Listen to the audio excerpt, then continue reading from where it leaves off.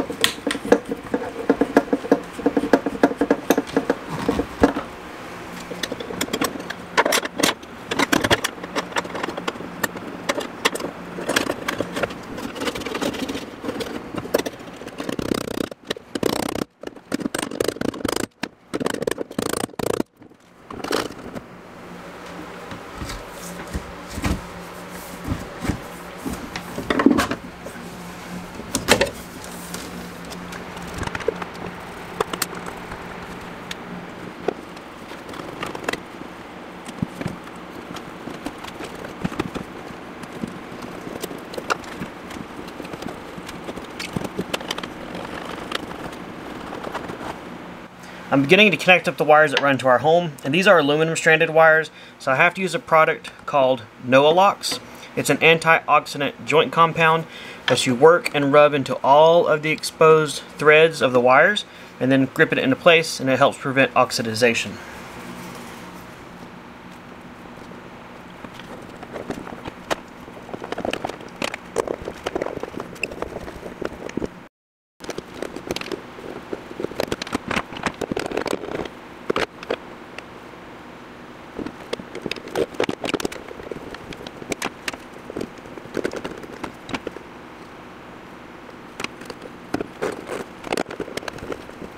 There we have it.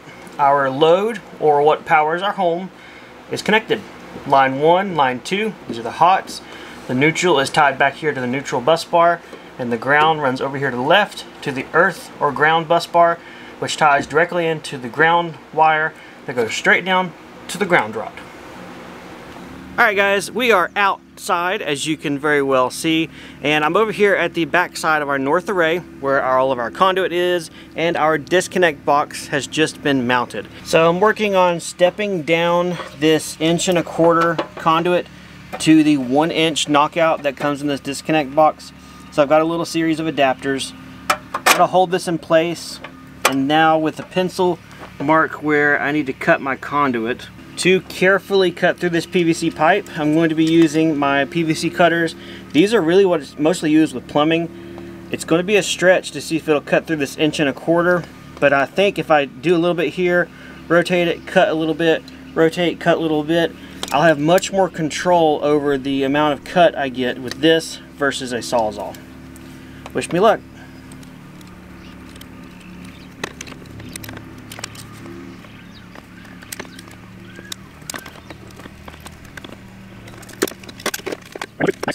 Alright, moment of truth. Nice. No evidence at all that the wires were nicked. Shoo! Alright guys, so ran into an issue. The conduit coming out of the ground is 1.25 inches. I bought adapters and reducers to go from 1.25 inches down to the 1 inch to go through the disconnect box. But I don't have a coupler. And I looked everywhere. So this means I gotta stop and go to the store, which is about an hour round trip. Until I remembered I do have a coupler. Right here. But, Sam, this pipe's not in the ground. You've got a pipe in the ground.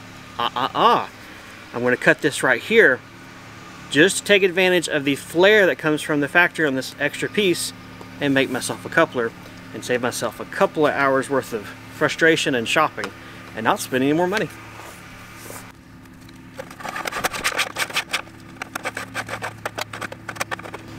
Alright, it's going to behoove me to unattach this from the board so I can move the box up and down and connect this together.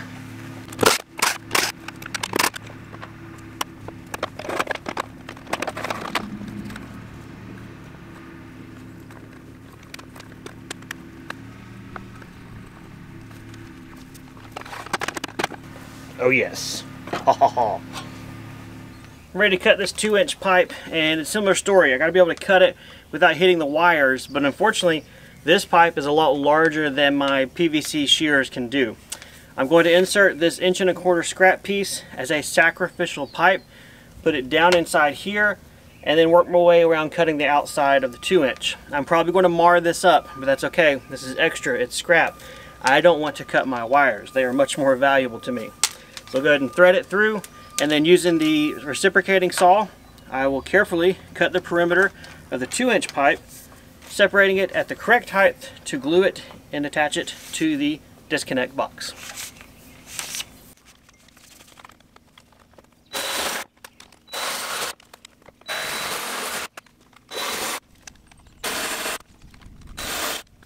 Alright, all the way cut through.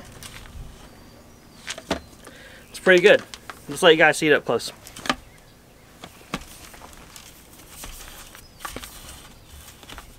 I don't really feel any big cuts on the 1.25 inches, so that worked out really, really well.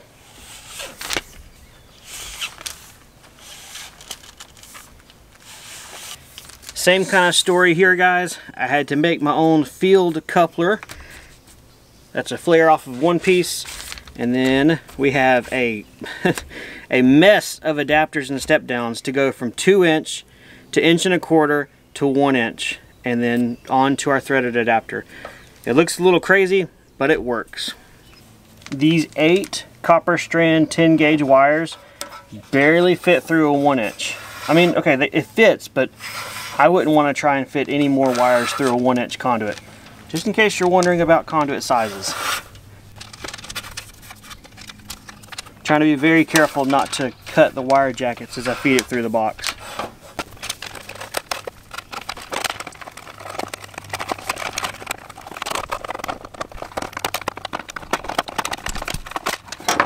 Alright, that looks pretty good. Alright, now I'm going to go ahead and glue these together. That was just a dry fit. Guys, I got the disconnect box finally mounted, the conduit in place, glued in there and tightened down with the lock rings.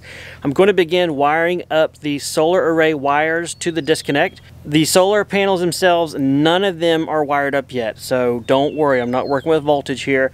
These are empty wires, but I'm wiring up the disconnect next, and I want to explain a little bit about what I'm doing here because it may not make sense at first. Throughout this whole project, you've heard me talk about 4 strings, 4 sets of wires, and the number 4. But what you're seeing here are only 3 disconnect points. That is because the LuxPower inverter that we have, while it shows 4 MPPT hookup, sort of, there's really only 3. What I'm going to be doing out here is combining 2 strings into one, and then I'll have the other 2 on their own to give me 3 actual runs from the solar to the inverter. In retrospect, running the 4 pairs of wires, I shouldn't have done that 4th one. I wasn't thinking clearly enough whenever I was running wires. I was focused on that. So there is going to be an extra pair of wires in here that won't get used. I've got it pulled out here to the left. Now, instead of just cutting this off and getting it out of the way, I want to try and leave myself enough length to be able to use in the future for any kind of expansion or growth, or I don't know, an inverter change, and it has 4 MPPT controllers. We have the wires here. So there's going to be a little bit of extra wires left over when all said and done. That'll be capped off. Those are just for future expansion. The way this disconnect works is you put your wire in the top, you put your wire in the bottom, and whatever is in line is what gets connected and disconnected. For DC power, you only have to run the red wire to your disconnect. The blacks, they don't have to go through this. They can get wire tied together, secured, and they just act as a neutral, so to speak, with house wiring terms. Consider the red is a hot, the black is neutral. Although that's not how it works with DC power, so don't get that in your head. Just realize I'm only disconnecting the red with this disconnect because that's all that needs to be done. This is going to take me a while to finagle all of the wires around, so I'm going to go ahead and work on that. I'll bring you guys back whenever I have the DC wires hooked up to their disconnects, the negative wires connected and capped off, and this extra set capped off as well. To join together my 2 negative wires from the solar array, the one that's just passing through, I am going to be using a splice block. You don't want to use wire nuts with DC wiring. You want to make sure you use lugs or bus bars or something like that. You want a solid, thick mechanical fastener.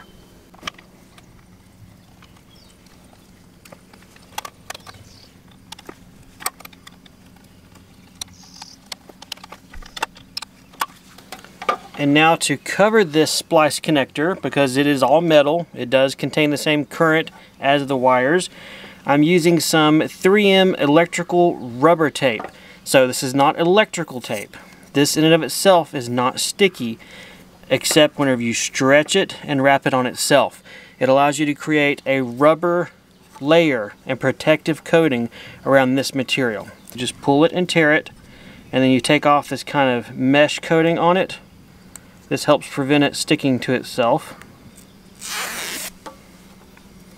And now you want to start it, and as you wrap, you want to stretch it.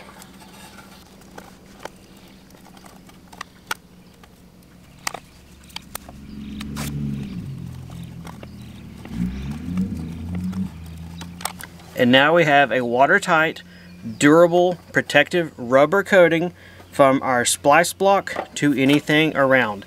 This is not tape. It will not lose its adhesion. This is designed for this kind of application and works really, really well. My disconnect box is finally finished. That took a little bit longer than I expected, and I had to put some tape on the holes that I knocked out because I got overzealous, thinking in my head, this is also where the surge protectors are going to go, but they don't have to, and they will actually be better installed inside, attached to our inverter. I had a phone call quickly with my friend Spencer, who does this for a living, so he is the expert, and said, hey, I got this set up. What do you think about this? And he said, well, I guess that would work, but it would be better to do it in there. So I'm hands down doing that. It makes things simpler out here. That does mean, for now, I have duct tape on my box. I don't like it. I'll go get some metal plates you can buy that cover up knockouts. I'll go pick up 3 of those, or have to order those. But for now, the duct tape will be fine. This box is not watertight, although it is an outdoor rated box. It has drain holes in the bottom. It's just designed, it'll get wet, but it'll dry out on its own as well. So it's not like I've introduced more moisture into the box. It's just more of a personal preference, and it kind of looks ugly to have this otherwise nice new disconnect box already being duct taped up. Oh well. Alright, what I want to do next is change gears and begin to actually wire together the individual solar panels to create our solar array, or array of solar panels. What we have are 40 panels in total. There are 20 on each of our arrays, and this one that I'm under is right here at the disconnect. This is what I call our north array, because it is northern than the other one, because it is southern. It's the way they line up and orient it, at least. This array is going to consist of 10 solar panels connected in series, positive, negative, all of those together. That will be one array. Then we'll have the second set of 10 off this one, same exact way, 10 panels connected in series, and that will give us array number 2. Array number 3, it's actually going to be all 20 panels connected. It will be done the same way, 10 panels in series, 10 panels in series, but instead of having it be 2 separate arrays, they will then get connected in parallel to create one larger array that the inverter can handle and be powered correctly. Each solar panel has 2 wires out of the back. One is negative and the other is positive. To connect them in series, you take the positive from the panel beside it and connect it into your negative. Then you take the positive from that side and connect it into the negative of the next. To connect them together, it is super easy. You just push, it clicks, and you're done. I take off the white clip that comes from the factory to kind of help the cables during shipping. I use one of them again to connect them like that, and then I just connect them together here. That's it. I don't even take the original zip ties off. It is fine. It is held up out of the way, and I will probably do something to put it about like this in the future, but for now, that is done. Piece of cake.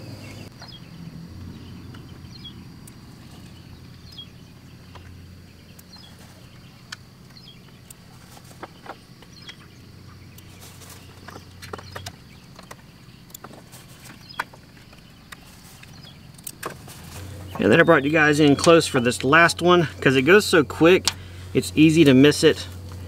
But simply attaching them there, just kind of take the strain off of things and then plugging them together.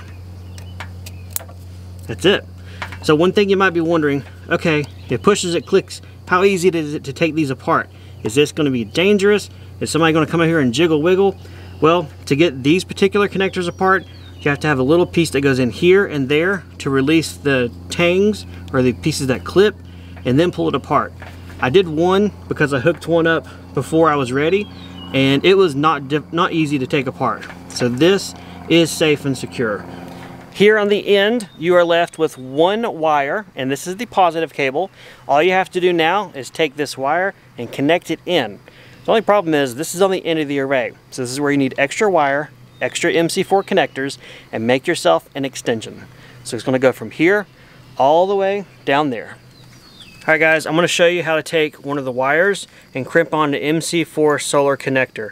I always like to start off by cutting the wire fresh and square, and then you strip off about 3/4 of an inch worth.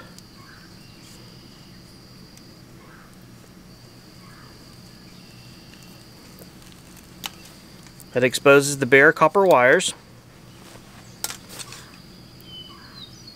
Now before you get any further, put on your wire nut, put on your weatherproofing jacket, and then put on the actual metal piece that you're going to clamp or crimp onto the wire.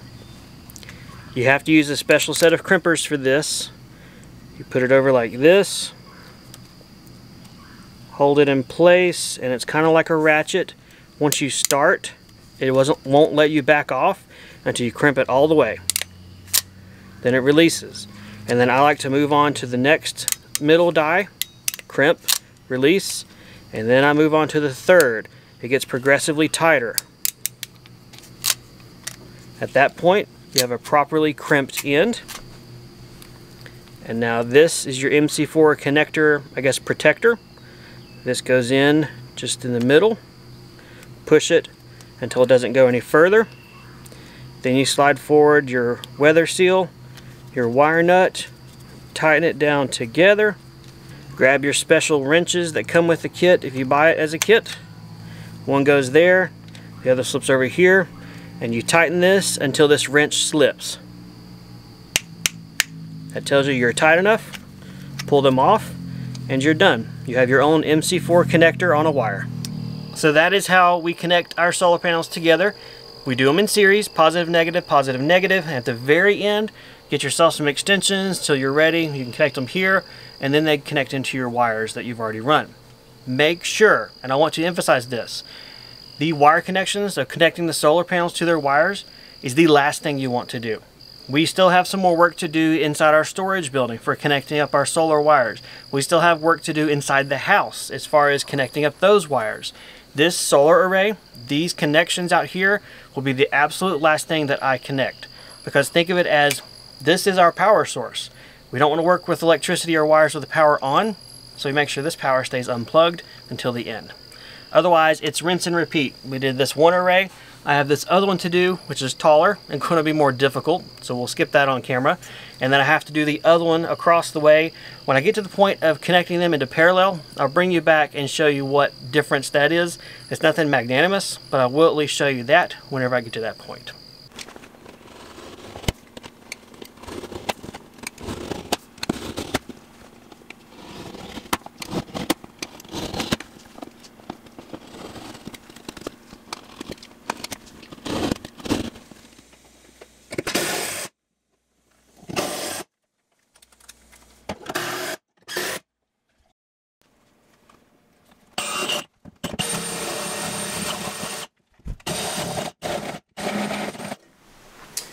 Alright, so we have the transfer switch box here. I'm going to go ahead and prepare it for wiring up. I'm going to remove this plastic cover just so it doesn't fall down on us as we're installing it. And I'm going to remove these two screws to take off this front cover and have access to the inside. This is where we're going to wire up the input, which in our case is the solar system coming in AC power, coming into the house. It will get wired up to the wires that are already pre-terminated here. But what I need to do first is knock out this hole at the bottom and attach a wire thimble so we can run the AC wires that's in our basement all the way from the inverter up into this box and have them in here to terminate when we're ready.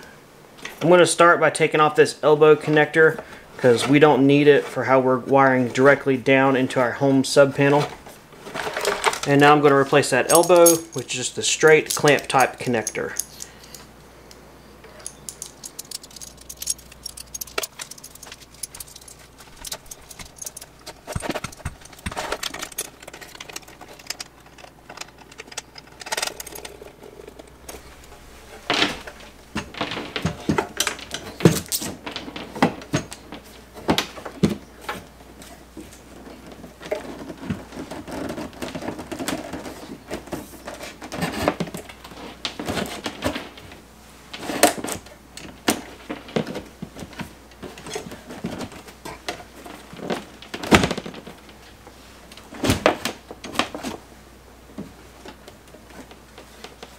Well, as you can tell, that's a tight squeeze, but it fits wonderfully. Thank goodness. It fits between the studs. I got a little filler block here, but I also have room for these existing wires to run around and up beside the box. And I think enough room to make it work. So we'll go ahead and attach screws to this side to lock this transfer switch into the wall stud.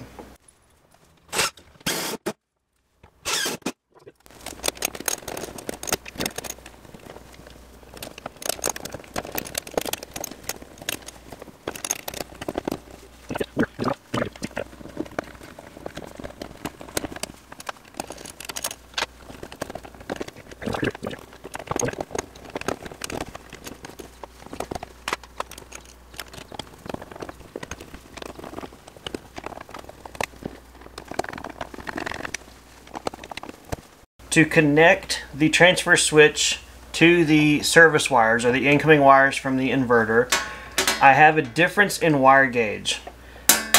The wires coming in that I ran are overkill. This is future proof. So if we expand our system, we want to change out our transfer switch and put a critical loads panel or something larger, this wire will not have to be redone. However, for this connection, I have a relatively smaller gauge wire and a large one. So I'm using a splice connector designed for a specific range of wire gauge that this one and this one fits into to connect together. Since this is aluminum, I'm going to be using some of this Lux antioxidant joint compound, working it into the fibers, then putting it together and clamping it up, and then wrapping it with the same rubber tape we used outside at our disconnect switch, which is some right here you can see, to create a isolated, correctly insulated bond to cover everything up.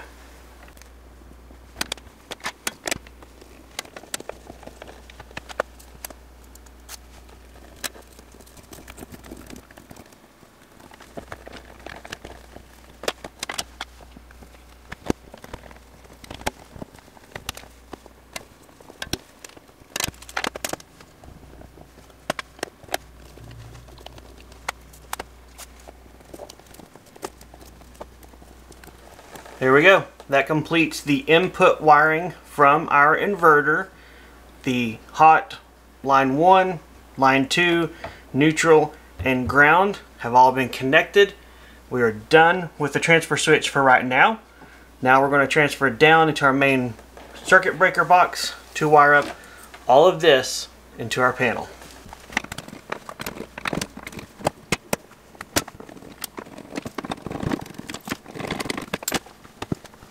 So our transfer switch is one that is a 240 volt transfer switch. So it means that it comes pre-wired with 2 double pole breakers and then 6 single pole. What I need to do is take out one of the double poles and replace it with 2 single poles, because we don't need but just one 240 volt circuit up here, which is for our mini split system, and the rest are just going to be 120 volt regular circuits. So I'm going to go ahead and swap those out, and then we'll cut the power off to the house and we will wire up and connect everything into our home's main panel.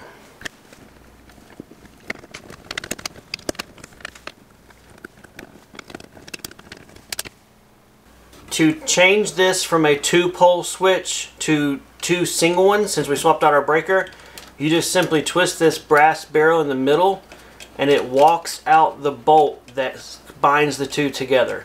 You can kind of see it moving out here to the right. Once it goes so far, you can just grab it and pull it on out.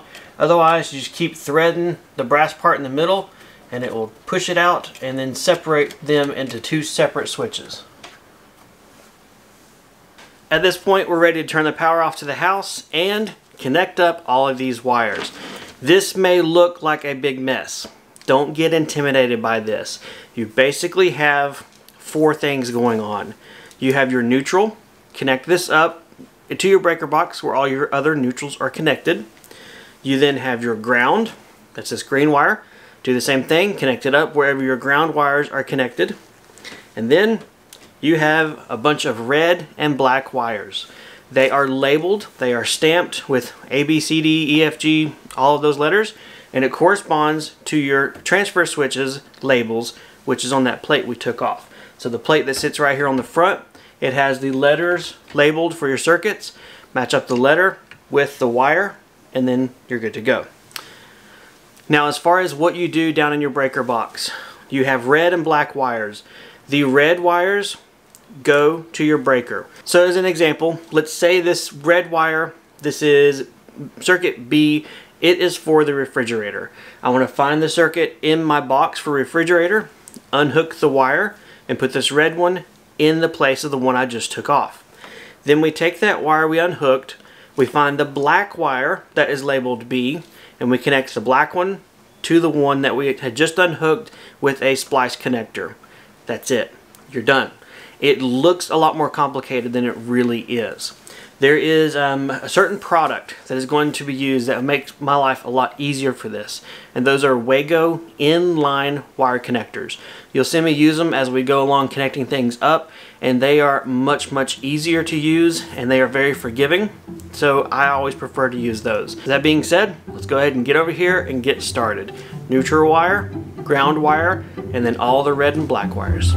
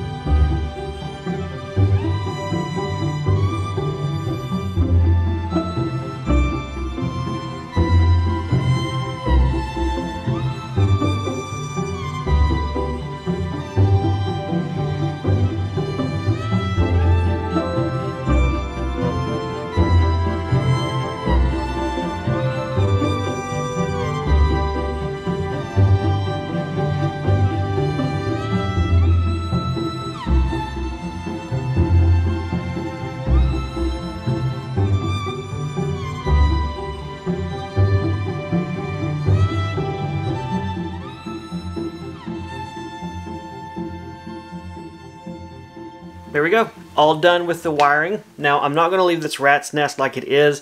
I'm going to go get some zip ties and I'm going to clean these wires up a lot better than what they look like now. I also want to see if we can find our Emporia unit. We have a smart Emporia home panel energy monitor. I took it out whenever I upgraded this panel in the home, and I wanted to reinstall it. So I'm gonna go see if I can find that. I don't know, it might be somewhere safe and put up where I don't know where that is. But if I can get it, I will. I'll put it back in here. But otherwise, zip tie, a little bit of cable management and wire management, and we're done. So there we have it, guys. One last look at everything before I cover it up, and it just looks pretty. As a reminder, the transfer switch up top completely isolates our solar system from the grid. So we still have the capability and the option to choose to run individual circuits from the grid or from our own solar off-grid system. This is what is pretty much required as far as having a true 100% disconnect and not ever have the ability to backfeed the grid, which is what you want for a safety standpoint. That's what we wanted to do so we can keep our system completely separate from the grid. At this point, it is time to go ahead and put our covers back on, our trim rings on, our doors and everything, and take one final look at this install to see how nice, I hope, it ended up in the end.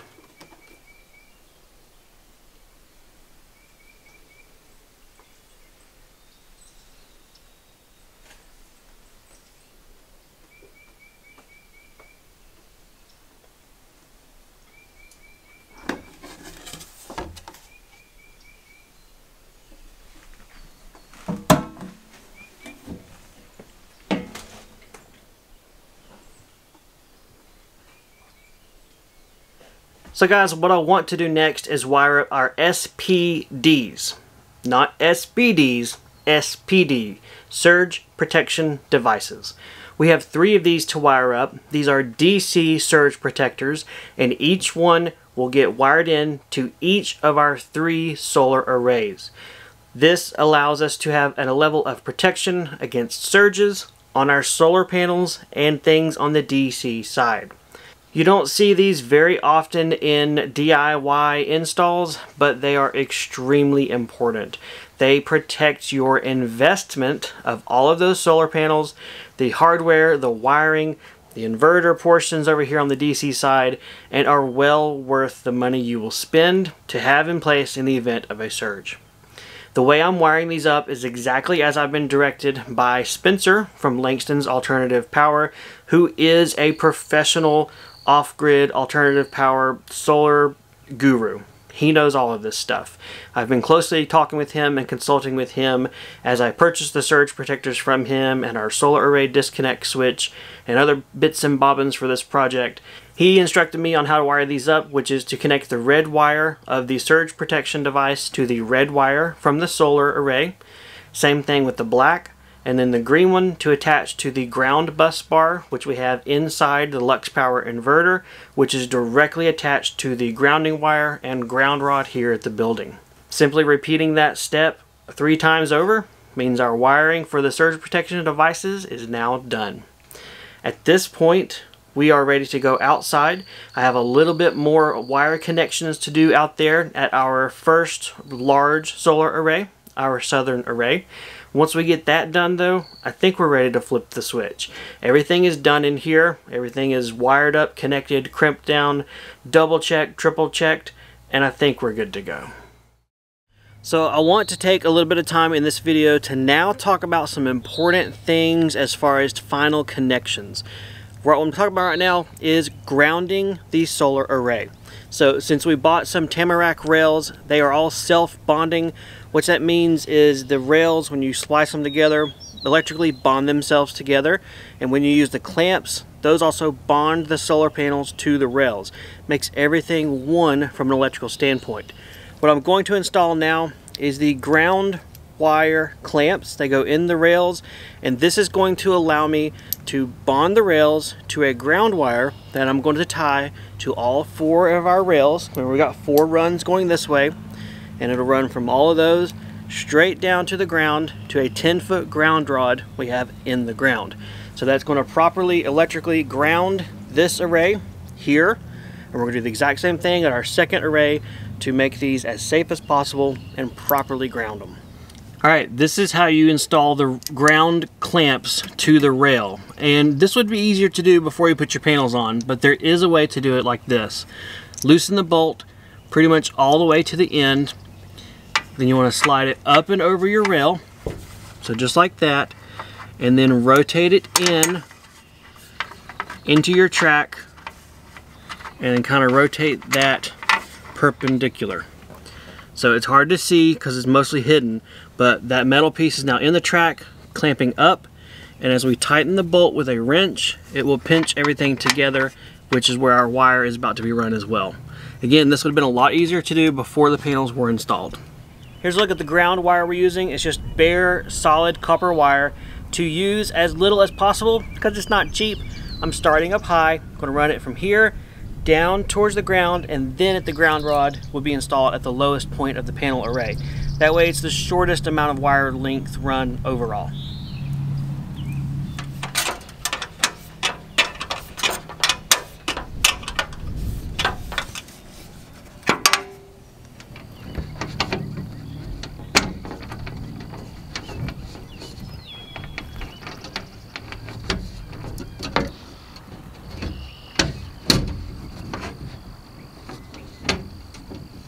Here's a look at the ground rod we're going to be putting into the ground. It is a copper coated metal rod.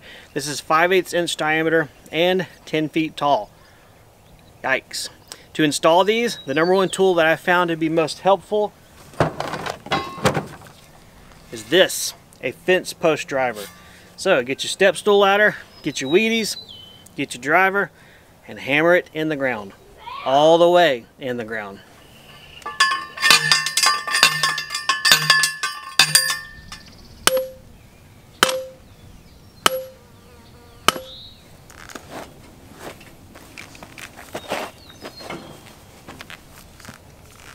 It is time to connect up our two single arrays into one. So what I'm going to be using is what is known as a branch connector. This one happens to be a 3 into 1 because it's what I have on hand right now, but I have a 2 into 1 on order.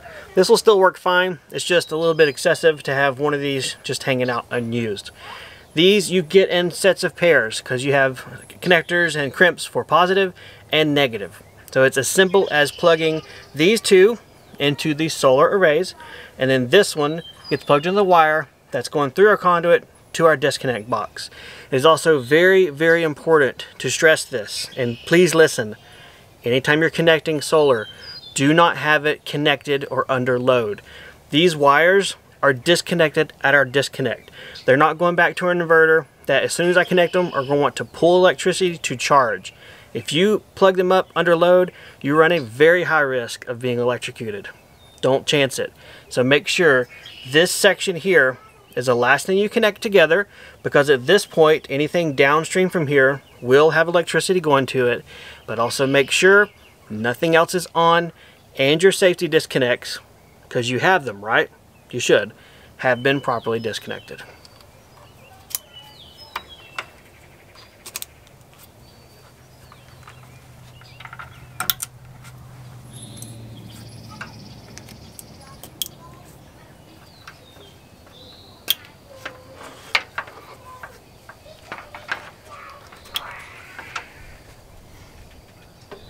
Oh yeah, guys, all of our wire connections are done. Solar is done, final hookups are finished, grounded, everything's connected in our green building, our utility building. Ooh, isn't that a double dip of a chip of a name? Utility building. It's all done, everything's wired up into the house. I think we're ready to flip some switches. Are you guys excited? Are you excited as I am? You might be, you may not be. I think I'm mostly relieved that this project is done. Let me go grab Angela. Let's flip some switches, kick the tires, don't light any fires, but take our house off grid. So right here to the left, I'll try and circle it on the screen. You can see the 3 MPPT solar inputs. Notice how the top is twice the wattage of the middle and bottom? That is our south array. That's the double array. Then on the middle and the bottom, those are the two that's on our back array. Here you can also see that the battery is fully charged. So we're not really bringing in much solar because there's nowhere to put it. Let's go ahead and flip the switch in the house and change those odds to our favor. Wow, that was a lot, wasn't it? I don't know what goes where. So your thoughts, I mean, you weren't out in this utility building, but you've seen it. It's wires everywhere. It is something you take one step at a time and it'll make sense, just one step at a time. What'd you think about the solar out there? Because you were out there helping me a lot off camera. It wasn't really that bad hooking it up. You just had to know where the wires connected with the other wires and that type thing. Yeah. Wiring up solar arrays is in and of itself easy, although there is a lot of technical things to consider as far as how many panels do you have, how large of an array can you wire in. You've got to think about voltages and all of that stuff. Honestly, was me checking with Spencer, who's the guy we're working with, Langston's Alternative Power, and saying, hey, I think I want to do a 10 panel array. Is that good? And he would say yes, no, and he also said, look, you can double it up. You're still good there. So hands down, Spencer from Langston's Alternative Power has been my go-to. We purchased a lot of our components from him, and he is a really, really good resource. So if you asked us specific questions and you get the reply of, I don't know, I would ask Spencer. It's because I don't know. I would ask Spencer. So one thing I'm wondering, do we have anything else left to do? I have heard this question a lot. What's left to do? What do you have next to do? Well, I'm happy to say that there's nothing left to do. Really? Except for one thing, and that's flipping the switch. Would you like to have the honors? I guess so. You guys ready for this? Are you excited as we are? Probably not, but we're excited. So let's bring you guys in close for the flip of the switch.